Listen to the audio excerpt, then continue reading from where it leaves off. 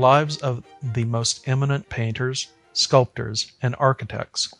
by Giorgio Vasari. Life of Sandro Botticelli, Alessandro Filipepi or Sandro di Botticello, painter of Florence.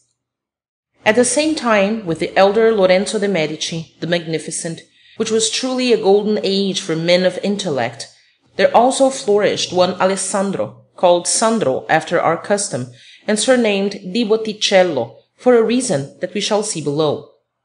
This man was the son of Mariano Filipepi, a citizen of Florence, who brought him up with care, and had him instructed in all those things that are usually taught to children before they are old enough to be apprenticed to some calling. But although he found it easy to learn whatever he wished, nevertheless he was ever restless, nor was he contented with any form of learning, whether reading, writing, or arithmetic, insomuch that his father, weary of the vagaries of his son's brain, in despair apprenticed him as a goldsmith, with a boon companion of his own, called Botticello, no mean master of that art in his day. Now in that age there was a very close connection, nay, almost a constant intercourse between the goldsmiths and the painters, wherefore Sandro, who was a ready fellow and had devoted himself wholly to the design, became enamored of painting, and determined to devote himself to that. For this reason he spoke out his mind freely to his father, who, recognizing the inclination of his brain, took him to Fra Filippo of the Carmine, a most excellent painter of that time, with whom he placed him to learn the art, according to Sandro's own desire. Thereupon, devoting himself heart and soul to that art, Sandro followed and imitated his master so well that Fra Filippo, growing to love him, taught him very thoroughly, so that he soon rose to such a rank as none would have expected for him. While still quite young, he painted a figure of Fortitude in the Mercantazia of Florence, among the pictures of virtues that were wrought by Antonio and Piero del Polaiuolo. For the chapel of the Bardi in Santo Spirito at Florence, he painted a panel, wrought with diligence and brought to a fine completion, which contains certain olive trees and palms, executed with consummate lovingness. He painted a panel for the Convertite nuns, and another for those of San Barnaba. In the tramezzo of the Ognissanti, by the door that leads into the choir, he painted for the Vespucci a St. Augustine in fresco, with which he took very great pains, seeking to surpass all the painters of his time, and particularly Domenico Ghirlandaio, who had made a St. Jerome on the other side. And this work won very great praise, for in the head of that saint he depicted the profound meditation and acute subtlety that are found in men of wisdom, who are ever concentrated on the investigation of the highest and most difficult matters. This picture, as was said in the life of Ghirlandaio, has this year, 1564, been removed safe and sound from its original position. Having thus come into credit and reputation, he was commissioned by the Guild of Porta Santa Maria to paint in San Marco a panel with the coronation of Our Lady and a choir of angels, which he designed and executed very well.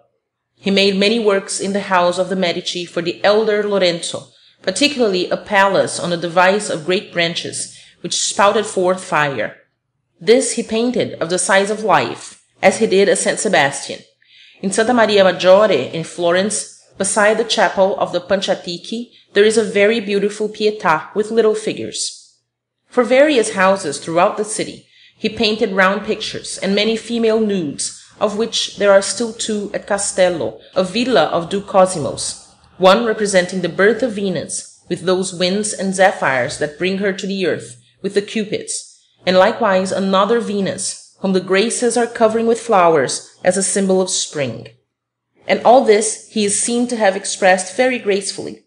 Round an apartment of the house of Giovanni Vespucci, now belonging to Piero Salviati, in the Via de' Servi, he made many pictures which were enclosed by frames of walnut wood, by way of ornament and panelling, with many most lively and beautiful figures. In the house of the Pucci, likewise, he painted with little figures Boccaccio's tale of Nastaggio degli Onesti, in 4 square pictures of most charming and beautiful workmanship, and the Epiphany in a round picture. For a chapel in the monastery of Cestello, he painted an Annunciation on a panel.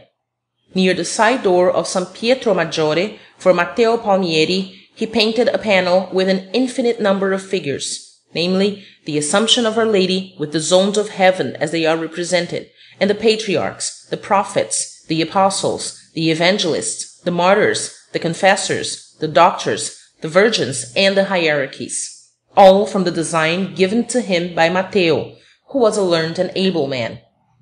This work he painted with mastery and consummate diligence, and at the foot is a portrait of Matteo on his knees, with that of his wife.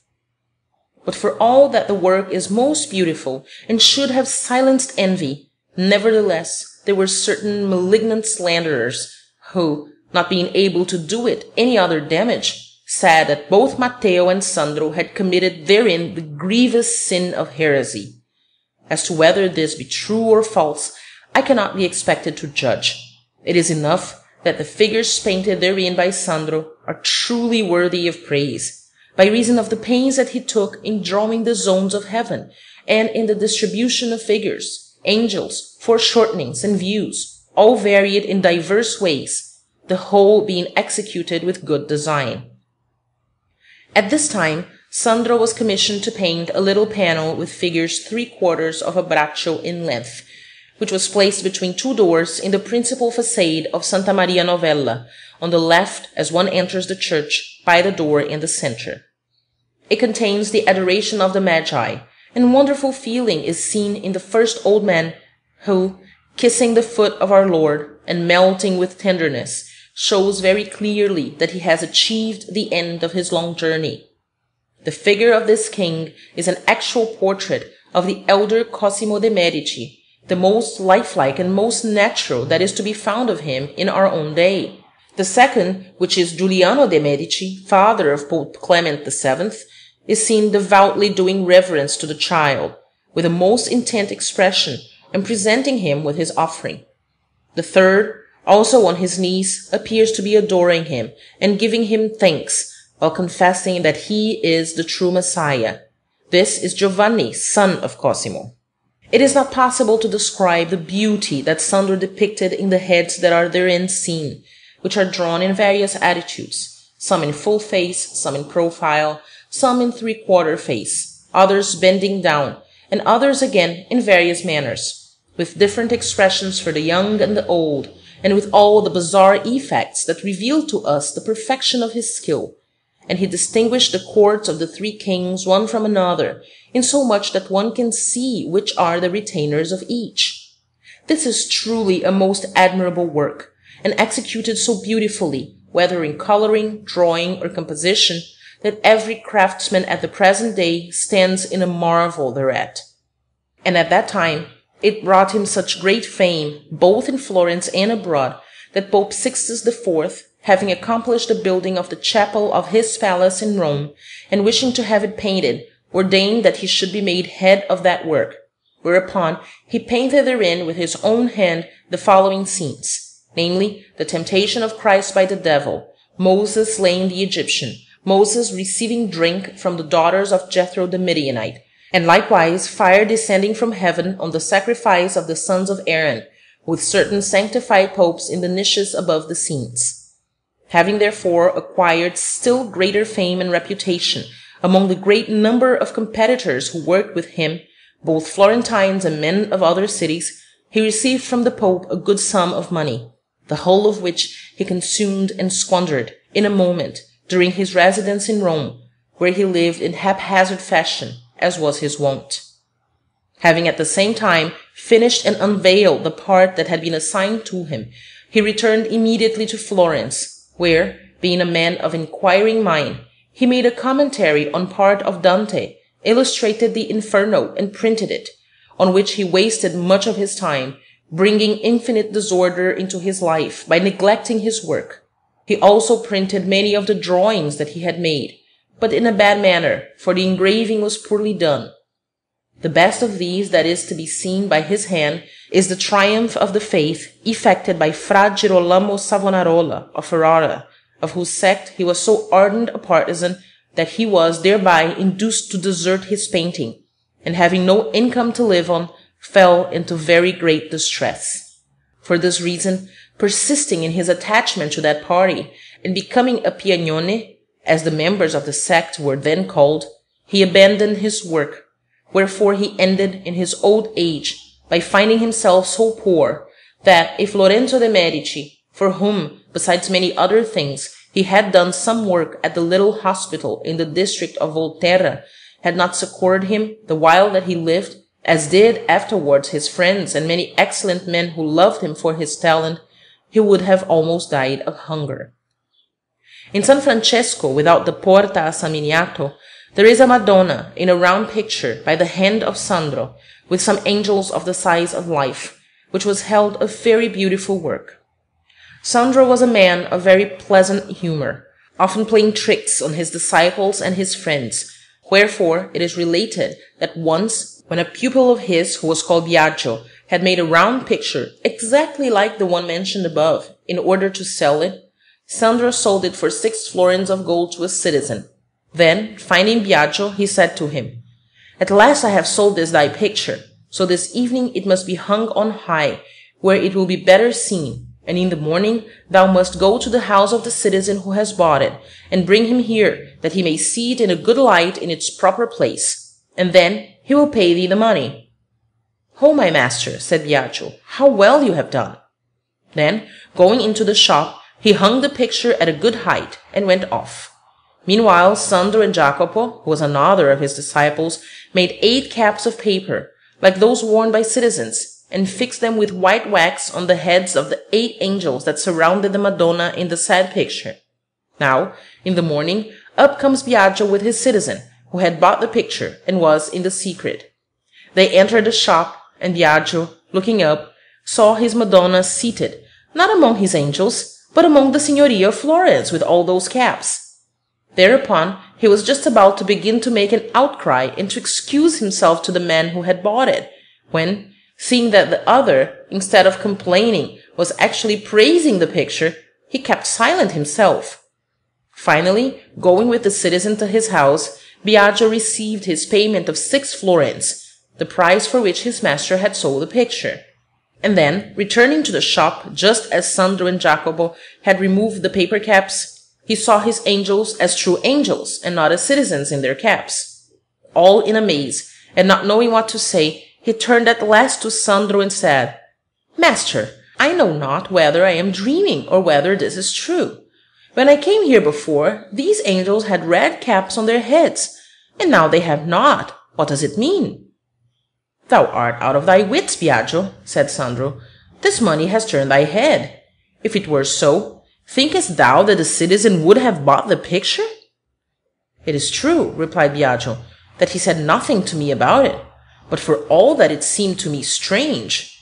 Finally, all the other lads gathered round him and wrought on him to believe that it had been a fit of giddiness. Another time a cloth weaver came to live in a house next to Sandro's, and erected no less than 8 looms, which, when at work, not only deafened poor Sandro with the noise of the treadles and the movement of the frames, but shook his whole house, the walls of which were no stronger than they should be, so that, what with the one thing and the other, he could not work or even stay at home. Time after time he besought his neighbor to put an end to this annoyance, but the other said that he both would and could do what he pleased in his own house, whereupon Sandro, in disdain, balanced on the top of his own wall, which was higher than his neighbor's and not very strong, an enormous stone, more than enough to fill a wagon, which threatened to fall at the slightest shaking of the wall, and to shatter the roof, ceilings, webs, and looms of his neighbor, who, terrified by this danger, ran to Sandro, but was answered in his very own words, namely, that he both could and would do whatever he pleased in his own house. Nor could he get any other answer out of him, so that he was forced to come to a reasonable agreement and to be a good neighbor to Sandro. It is also related that Sandro, for a jest, accused a friend of his own of heresy before his vicar, and the friend, on appearing, asked who the accuser was and what the accusation, and having been told that it was Sandro, who had charged him with holding the opinion of the Epicureans and believing that the soul dies with the body, He insisted on being confronted with the accuser before the judge. Sandro therefore appeared, and the other said, "It is true that I hold this opinion with regard to this man's soul, for he is an animal. Nay, does it not seem to you that he is the heretic, since without a scrap of learning, and scarcely knowing how to read, he plays the commentator to Dante and takes his name in vain? It is also said that he had a surpassing love for all whom he saw to be zealous students of art, and that he earned much, but wasted everything through negligence and lack of management. Finally, having grown old and useless, and being forced to walk with crutches, without which he could not stand upright, he died, infirm and decrepit, at the age of 78, and was buried in Ognissanti at Florence in the year 1515. In the guardaroba of the Lord Duke Cosimo, there are two very beautiful heads of women in profile by his hand, one of which is said to be the mistress of Giuliano de' Medici, brother of Lorenzo, and the other Madonna Lucrezia de Tornabuoni, wife of the said Lorenzo. In the same place, likewise by the hand of Sandro, is a Bacchus who is raising a cask with both his hands and putting it to his mouth, a very graceful figure. And in the Duomo of Pisa he began an Assumption with a choir of angels in the chapel of the Impagliata, but afterwards, being displeased with it, he left it unfinished. In San Francesco at Montevarchi he painted the panel of the high altar, and in the Pieve of Empoli, on the same side as the San Sebastian of Rossellino, he made two angels. He was among the first to discover the method of decorating standards and other sorts of hangings with the so-called inlaid work, to the end that the colors might not fade and might show the tint of the cloth on either side. By his hand, and made thus, is the baldacchino of Or San Michele, covered with beautiful and varied figures of Our Lady, which proves how much better such a method preserves the cloth than does the use of mordants, which eat it away and make its life but short, although, being less costly, mordants are now used more than anything else. Sandro's drawings were extraordinarily good, and so many that for some time after his death all the craftsmen strove to obtain some of them, and we have some in our book, made with great mastery and judgment. His scenes abounded with figures, and may be seen from the embroidered border of the cross that the friars of Santa Maria Novella carry in processions, all made from his design.